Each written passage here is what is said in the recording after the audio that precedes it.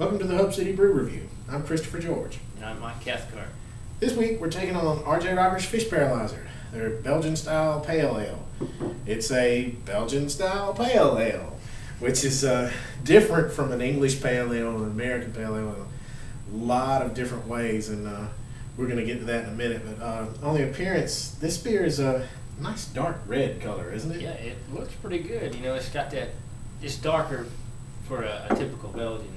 Mm-hmm. It looks actually really appealing. It's got that nice red amber color going with it.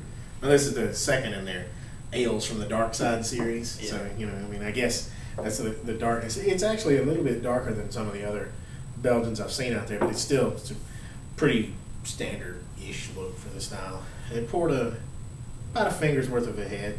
It dissipated pretty quick. Off-white color. It dissipated quick, which is typical of Belgian.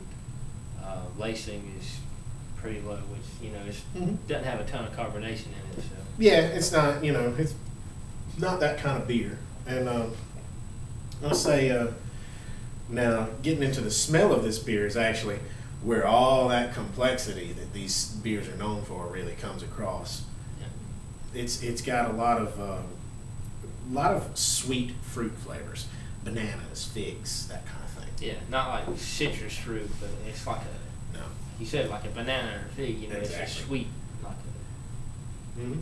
Syrupy sweetness, syrupy, almost. Yeah, it's syrup, almost, you know, I mean, the way canned peaches and syrup or whatever, not so much the peaches, but the syrup itself, the way it smells. yeah. Kind of like that. And that's really very typical. It's also yeasty smelling and kind of. You get that sugar alcohol smell, you know, like, because the yeast is going to eat the sugar to make alcohol. Right. Maybe the best way to describe it would be like banana bread, maybe. Something like that. Except without the cinnamon and other crap. But, and then on the taste, it's very much like that, kind of a fermented fruit kind of thing. Yeah, a lot like wine in certain ways, you know. It's almost like someone went out to make wine and ended up making beer instead, you know. It's got a lot of similar characteristics. Mm-hmm. It's that sweet, syrupy malt comes across really heavy on it, and you know, with that fermented kind of fruit thing, and but then in the middle, you know, you got a reasonably good hop presence, which I've had some Belgians where the hops were more or less non-existent. Yeah, weren't there at all. This one actually, you know, the hops fight some, but you know, the malt ultimately wins. Yeah. The malt is definitely the dominant force in this beer. And at the end, though, I mean, this is a high draft beer. It's 7.5%, so you got a little bit of alcohol warmth that comes back up, and you just feel it like in the center of your chest. It's all warm and fuzzy. But it's you know, then that kind of bleeds over into the mouthfeel. This stuff is thick, Sticky as hell. Mm-hmm. It really is. This is a full-bodied beer. We've complained about certain styles before being watery. Well, I think they took the water out of this one and put it in those. Yeah. Pulled this thing down, you know. Yeah.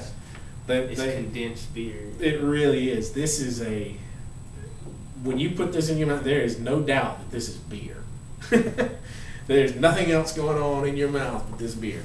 And that kind of gets me into the drinkability. This thing is not drinkable.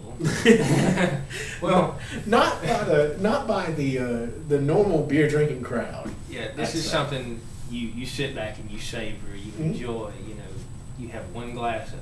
You know? Yeah, I mean, if you enjoy Belgian beers, maybe you'd have more of it. But I got to tell you, this is a sit down and enjoy beer. You know, and that's sort of a philosophy among Belgian beers. Actually, they don't really think of themselves as quaffable refreshment for the masses. They kind of view it in a different light, and RJ's really has sort of captured that very well, I think. But it's not a beer that you're gonna want to have a lot of. I like Belgian ales, and I'll have one of these on occasion, and that's what I'm gonna do. I'm gonna appreciate it for what it is.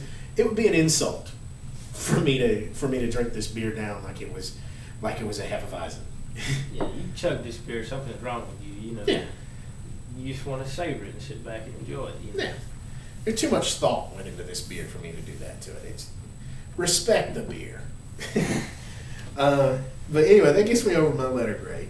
And I'm going to give this one a good solid A. I mean, they really nailed the style, I feel like. And They, you know, it's a Belgian ale in almost every sense of the word. Oh yeah. And I think, being that I like the style, it's easy for me to give it that. And it's a hearty beer drinker's beer, and I'm glad they attempted it. So I'm gonna give it an A. Yeah, I would have went with A, but just based on personal preference, I'm gonna go with A minus. Just because I'm not a huge fan of Belgians, but this is perfect for the style.